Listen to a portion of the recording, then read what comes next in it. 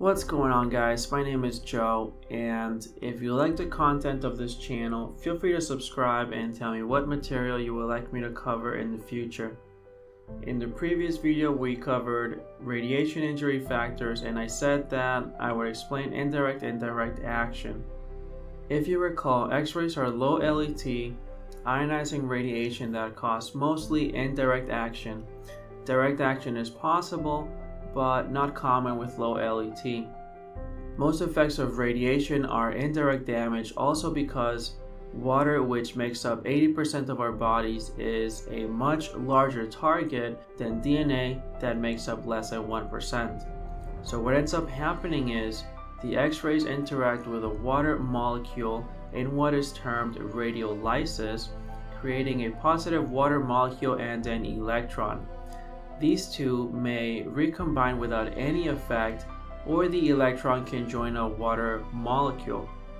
So now we have one positive and one negative.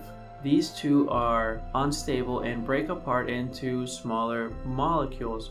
The positive water molecule becomes a positive hydrogen ion and a negative hydroxyl radical.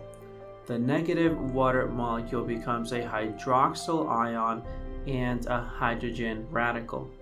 Now, most damage is caused by hydrogen peroxide and hydroperoxyl radicals, but where do they come from? Well, hydroxyl radicals resulting from the breakdown of water molecules may combine to form hydrogen peroxide. The hydroperoxyl radical is formed by the union of a hydrogen radical and oxygen. So these two here are the main causes of injury: hydrogen peroxide and hydroperoxyl radicals.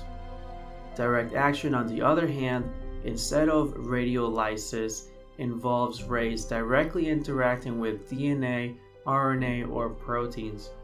It is common with high LET and results in a double-strand break. If both of these breaks occur on the same step, the chromosome is cleaved. If this chromosome divides, each daughter cell will receive an incorrect amount of genetic material. So these double-strand breaks may result in intra-strand links between 2 points on the same strand, or inter-strand links between complementary DNA strands or entirely different DNA molecules.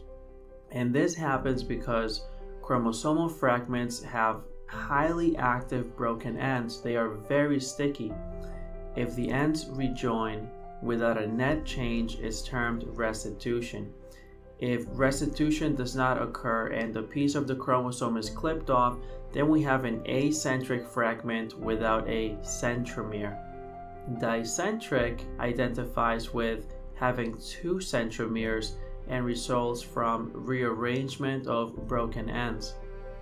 Chromatid aberrations result from exposure post-DNA synthesis, when only one chromatid has a break and it only affects one daughter cell, compared to chromosome aberrations, where the split occurs early in interphase prior to DNA synthesis.